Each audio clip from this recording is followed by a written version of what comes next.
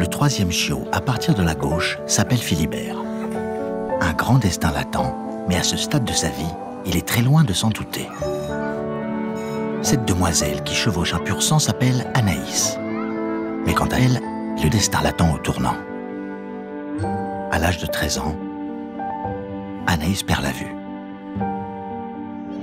Quelques mois plus tard, Philibert a été adopté par une famille d'accueil, les Dumongeau.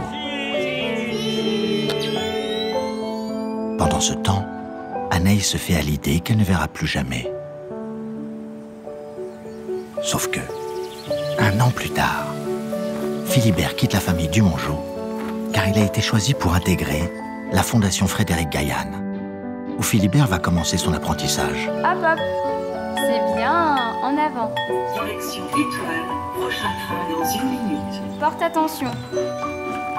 Rouge, piéton. Et un an plus tard, Allez. C'est le miracle. Anaïs, grâce à Philibert, peut voir la vie en rose. Allez, en avant. Doucement. Hop hop, c'est bien.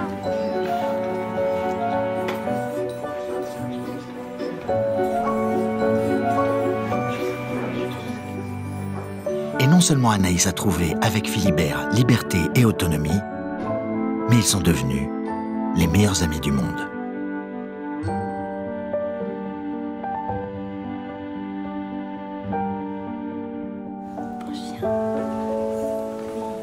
Faites comme nous, soutenez la Fondation Gaillanne, la seule école en Europe à offrir des chiens guides à des enfants aveugles.